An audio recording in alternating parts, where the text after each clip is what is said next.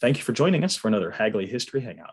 My name is Gregory Hargreaves, Program Officer in the Hagley Center for the History of Business, Technology, and Society at the Hagley Museum and Library in Wilmington, Delaware.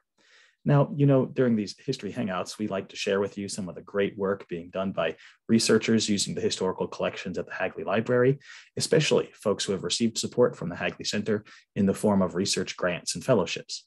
One such scholar joining me today is Dr. Jeffrey Muldoon, Associate Professor at the School of Business at Emporia State University. Jeff, thank you for joining me today. Excited to be here. That's great. Well, let's begin with the big picture. What is your research about? So what my research question is what type of CSR policies did DuPont have from, we'll say, 1900 to the start of World War II? And by welfare capitalism, what I'm talking about is a series of policies that are designed to help workers, such as stock options, bonuses, granting mortgages, sports teams, and the like. And I'm curious about not only what stages those programs took, but also the ideology behind those programs. And what was that acronym again? I missed it. CSR, Corporate Social Responsibility. I see, Corporate Social Responsibility. And so you're examining this in DuPont. And what collections at Hagley were you digging into to help you uncover the story? The biggest one that I got the most from was the John J. Raskob papers, which was just monumental. He kept everything. The thing I got about the Hagley sports teams, which they had a baseball team, I actually got from the Raskob papers. And he actually had scores. I don't think the DuPont had a good baseball team, but that's besides the point. He had records of it, and he had records of dances that DuPont would have. And he also had a very long correspondence with one of the authors of the time, a man named Samuel Crowther. His books on the mutual gains between labor and capitalism are actually still in print. And he had a very long correspondence, and they both believed that corporations had a role to play with workers, that there was not exploitation, but a real partnership between both. And organizations that developed this partnership would thrive, and workers would thrive. So rather than viewing this as a lose-lose game or a win-lose game, they saw this as a win-win game, and developing conditions that would allow corporations and workers to benefit from each other. Was this part of a wider movement at that time, or was DuPont out leading this? Well, DuPont was out leading this, but this is part of a wider movement. For some reason, people have not paid enough attention to DuPont service on this, which is interesting given DuPont is such a prominent corporation at the time. There's been books written on DuPont, the DuPont brothers, how they took over the company. Raskob was a very famous individual, but a lot of times, a lot of the corporate welfare / CSR at the time literature focuses on the National Cash Register Company, Ford, dozens and dozens of articles and books on Ford, General Electric to a certain extent, and of course, the telephone company AT&T. So I don't think enough people have spent enough attention on DuPont's role in this. Well, what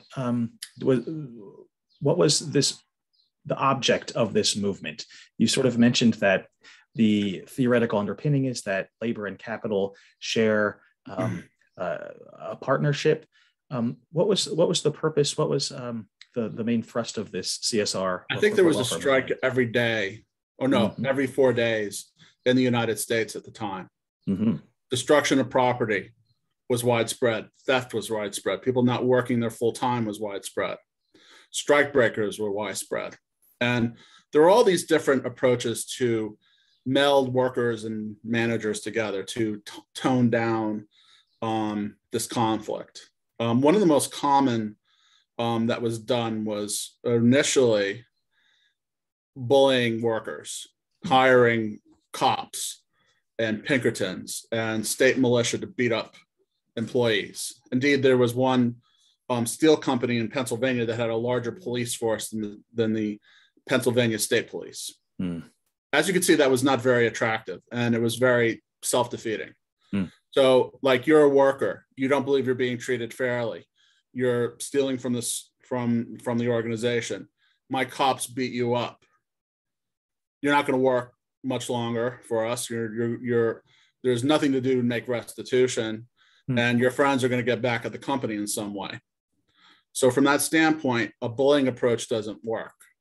What corporate welfare did, or welfare capitalism, was a movement both in the United States and Great Britain that would give workers things to aid and help as kind of a compensation. It was like the benefits that workers received back in the day. Indeed, healthcare was one of the benefits of welfare capitalism. The companies would give insurance to employees, and like DuPont, they'd also get bonuses for outstanding work effort.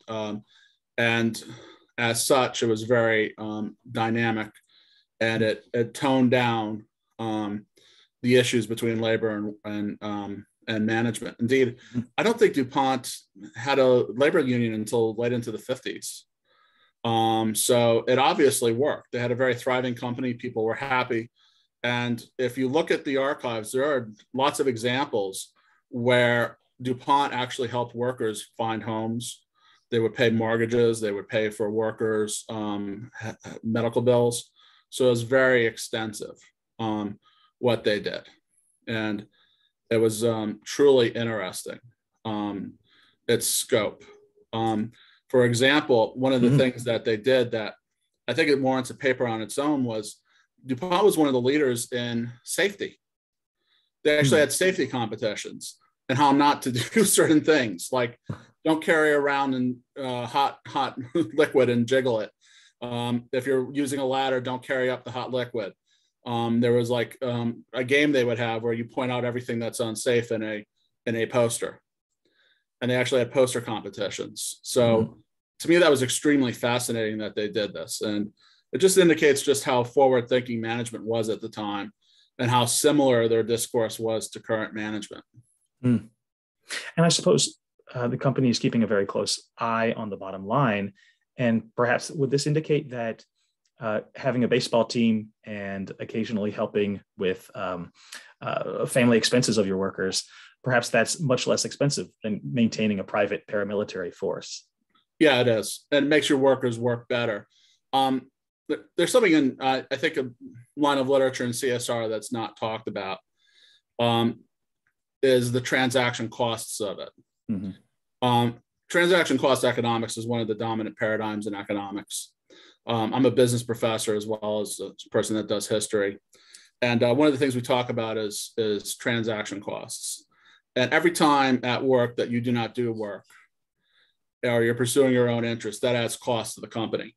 And if I treat you well, either I make a social relationship with you by being on the baseball team, or if I give you something to buy a home, or if I give you a bonus for excellent work, what I'm doing is while I'm spending money, the benefit from spending that money will be offset by the increases in production, right? Because I'm giving you money and giving you things and treating you well, you're going to respond in turn.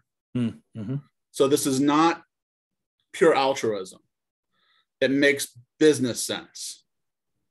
This is not to say that the DuPonts or Raskob, Walter Carpenter were bad people or they were manipulative or anything like that. They just offer their workers, say, hey, work hard, you get a bonus. Work hard, you get promoted. Work hard, you get trained. And that workers like that. And as a result of that, companies like DuPont, Ford, AT&T, National Cash Register actually were high performing. Yeah, that was my next question. Can you compare perhaps the outcomes financially between firms that embraced this management technique and those that didn't? The firms that were primarily forward-thinking outperformed those that were not. And even firms that were not forward-thinking, because of issues related to violence would actually pursue welfare capitalism type issues or welfare capitalism type responses. One of those was Standard Oil, which by the time this happened was broken up into multiple companies, but they had an approach that stated, well, if workers don't work, let's break the strikes. Let's get heavy handed. And then there was something called the Ludlow Massacre, which was in 1915, 1916. And it made the company look bad. And John D. Rockefeller Jr. was like, we can't do this anymore. And he went into industrial research and spent a small fortune on industrial research to find better management techniques. So this was actually really forward thinking. The extent to which companies did this is probably debatable. I don't know if we have the evidence to really gear into it, but I imagine every company in the United States, or every major company at least, gave lip service to it. Now, this might be somewhat outside the scope, or certainly outside the scope of your chronology, but might your research have any implications for political economy of the contemporary moment, relationship between workers and management today? So in many ways, the issues between workers and management proliferate. It's the same old debate that has been since the establishment of free labor. Workers today are not as destructive. Theft doesn't occur as much. But one of the biggest drivers of cost is this idea that I'm going to take a break from work. There's various measures to indicate this. And I think the United States loses about $600 billion per year in workers not doing their job at work. So let's take, for example, myself. I go into work. I sit down at my desk. I read the newspaper online. I'm on my phone. I'm on Skype. That's all preventing worker productivity. That's all limiting the productivity of workers, and or all limiting the productivity of the company. And that's a very common thing. And it's common in our corporations that are very heavy-handed, that do not have engaged supervisors, and do not provide adequate incentives to employees. If you ever see the movie Office Space, it's a classic movie. It's still relevant. The character in it says, why should I work hard so that they could sell another 10,000 units? There's no benefit to it, to me. And the way to get rid of that attitude is to give a bonus for performance, because it gives them a financial incentive. And that was the same idea, roughly, that DuPont and other corporations had at the time. So it's timeless. Now, about CSR, there's something very interesting, and this is why I want to go to Hagley again. My last day at going through the archives, and I did something very smart. I brought my wife with me. So I would go through the papers and say, scan this, scan this. So I'd be going through a lot of papers at once, just like recognizing stuff. And we got 3,000 documents. But something I discovered that I didn't scan, but I want to, was DuPont was actually a leader in chemical warfare. Now, I'm not saying this is nefarious or bad. It's now bad, but it wasn't bad at the time. In fact, this would have been considered a CSR policy because it has a social impact. So they were part of a larger group of people that were designing chemical weapons, defenses for chemical weapons, this association. And it made sense because if you look at literature in the 1930s, people were afraid of gas, of a town, city being destroyed by a major gas attack. It was everyone's fear, and it would all come from the airplanes. They would drop canisters and wipe out a population. So companies felt they had the need to develop defenses to it, remedies to it, or design better chemical weapons so that a country would not use their chemical weapons because they could be responded in kind, and maybe even worse. And that was a CSR idea at the time because it really sprung to national defense. But as time changed, the idea of using chemical weapons became more and more unacceptable. And it became more and more a lockdown. And companies that were chemical weapons providers in the 60s onward were denounced. Indeed, it was considered anti-CSR. So that's an example of how CSR changes from time to time. Although some of this stuff is timeless and relevant, it changes as people's attitudes change. That's very interesting. Now, something else that's really interesting about this story is the social aspect of management trying to put a face on the company, and that can be a friend of the worker. I'm thinking here particularly about these benefits that aren't strictly financial, like you mentioned sports teams or perhaps social clubs and events. Could you perhaps unpack that for me a little bit and explain? Sure. Why is it in the financial interest of DuPont to have a baseball team or dances, for instance? Well, one of the key aspects of management is this idea of socialization. So you're a nameless, faceless coworker at DuPont when you and I are both working together. I don't know who you are. I don't care who you are. I don't care about your family.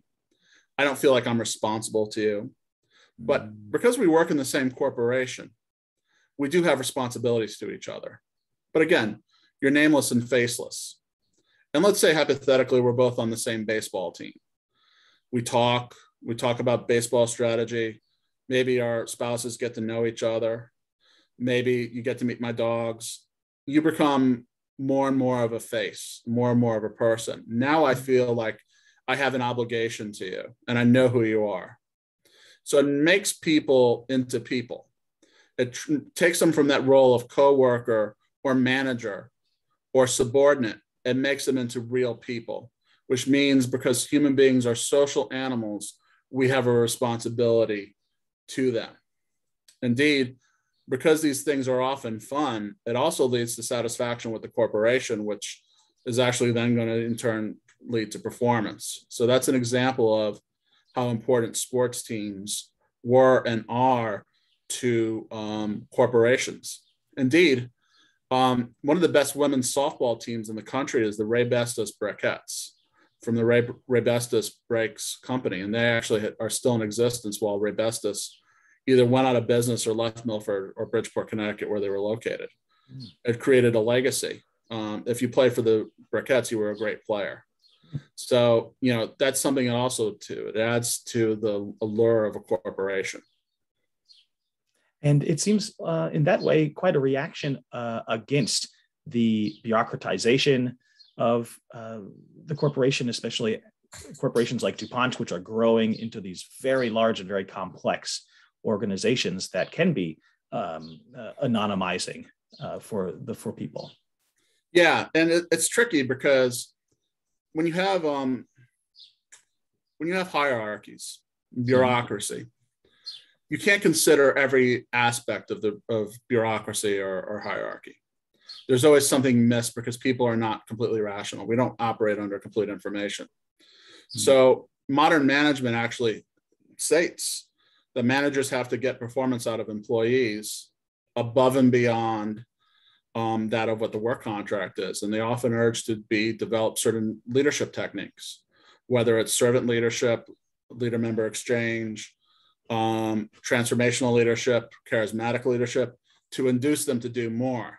And that type of socialization is important because it allows people to be connected to something that's not a nameless, faceless corporation. Imagine if you went to work, probably everyone at the Hagley Library, you kind of probably associate with them. You seem like you have a group of people, but imagine you're in a corporation or a library that's even larger. Let's say you have DuPont's records and 100 other large companies and 1,000 executives' records. And this library is gigantic. Let's just say instead of being where you're at, it expands and takes over the city of Wilmington. Just this one gigantic archive of materials. Would you as a program director know what's going on in something other than the DuPont area? And would you feel responsibility if you were dealing with the Rockefeller papers or advertising that you had the Rockefeller papers? You would do that if you knew the head of the Rockefeller papers. So that's why the socialization is important. And Now I'm curious about your job teaching in a business school. Do you bring these historical insights to bear in the classroom when you're educating and training future business leaders? Well, that's interesting. Students consider what happened 20 years ago to be ancient history. So something that happened in the 1920s and 1930s is beyond their consideration. I've held letters that people have written to Neville Chamberlain, Franklin Roosevelt. Indeed, I have a Raskob letter to Franklin Roosevelt, and I think I have Roosevelt's response, Eleanor Roosevelt. I've held papers written by Abraham Lincoln. So these people are alive to me in a way that they're not, but for the average student, they don't really seem to notice this. But I do talk about historical examples. Indeed, in my Principles of Management course, we have a section on history where we talk about how do we know and why do we know it? And I think they at times dislike it, but they have to understand that we are here because of a decision made in the past. We're interviewing today because the DuPont and a lot of their executives decided to leave their papers for posterity. Mm-hmm. Let's say Pierre DuPont, Lamont DuPont, and John J. Raskob said, no, let's burn all our papers as we die. And let's burn everything that is in the corporation that's over 20 years old, or we'll shred it or dump it. There wouldn't be a haggler.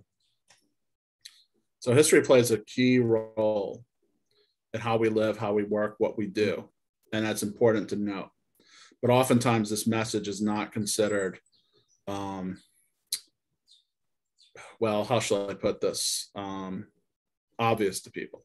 In 20 years' time, if we're still doing Zoom or Zoom's equivalent, people will have forgotten that Zoom became big because of COVID-19. Mm-hmm. Mm-hmm. I mean, I'm going to ask you a question. I'm going to break the rules here. When did you guys start doing Zoom with historians or people using the library? I'm just curious. When we had to close the library due to the pandemic and we could no longer interview face-to-face, this program went online. Yeah. Did you even hear of Zoom before COVID? No, I hadn't. Yeah, neither had I. I mean, I was familiar with Skype. I was familiar with some other programs, Microsoft Teams, but I wasn't familiar with Zoom. Mm-hmm. And COVID changed that. In fact, I taught online using Zoom for a full year. Yeah, I did for a semester as well. Yeah, I still use Zoom when I lecture face-to-face today. Mm-hmm. I record the lecture so students could look at the lecture and see how much of a doofus I made of myself or whatnot. But it's because of COVID. And this is forgotten about as you get older. And you always have to remind yourself, why are we doing this? And it's probably because of some historical event. Sure. As the Reverend Martin Luther King said, we are made of history. Yes. Yep. Our history, the history of others, the history of the larger context we play in, and it plays a key role. Let's say DuPont was not taken over by Pierre DuPont. Let's say it was taken over by somebody else. Mm-hmm. Mm-hmm. Let's say it would have been Robert DuPont or Robert Smith or someone that's not a DuPont. The nature of that company would have changed dramatically.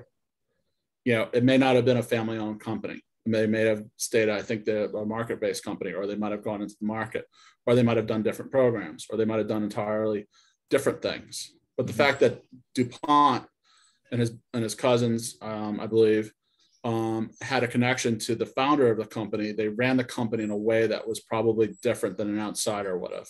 Mm-hmm. And because they understood what the company really stood for. Unfortunately, in corporate history, a lot of this is forgotten, smudged over, ignored. And though it has profound consequences. Indeed, they have profound consequences. You know, the example that we provide in the textbooks is Walmart. Walmart is associated with being cheap. Price, they compete on price.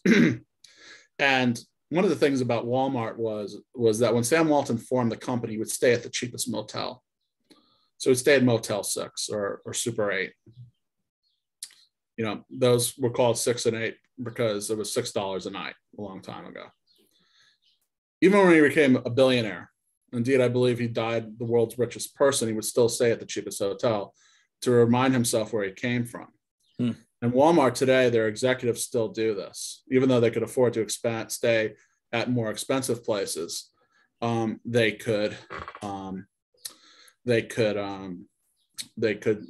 still stay at the cheapest because they want to maintain true to the vision of the company. But Walmart's very aggressive. Sam Walton wasn't that aggressive. Indeed, he really focused in on helping communities, whereas Walmart has a reputation of destroying communities. So sometimes the message of the founder is not communicated completely. Yeah, sounds like staying in the motel is a bit of a fig leaf. Yeah, but it's still important to conceptualize. I mean, in terms of keeping price down, yeah, that still matters. But Walton's vision was a little bit more nuanced than just let's sell everything as cheap as possible. Now, a final question for you. What advice might you give to folks who are looking at doing research in a business archive, perhaps especially at the Hagley Library, who are unfamiliar with using business records for archival research? So, first thing is, if you're going to go use business stuff, depending upon what business stuff you're using, it would help to understand what something is. So if you're looking at Hagley's balance sheet, you have to be not DuPont's balance sheet. If you guys have there some sort of financial numbers, you just have to be aware of the principles of accounting and finance. You don't need to be an expert in it, but you at least have to have some passing fancy or know someone who has a passing fancy in it. The other side of the coin is that I would recommend reading as much as you can about the company before you go into the archive. Looking at the records of the archive, looking at what papers are available in the archive. And then the other thing I would suggest is you have a limited time to do this research. Hours are precious. Show up as it opens, eat a quick lunch, and then go back and stay till it closes.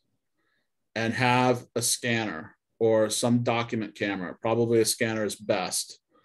And if you can get an assistant, maybe your spouse or some colleague or whatnot, to scan while you look, you're going to really increase the amount of documents you can get.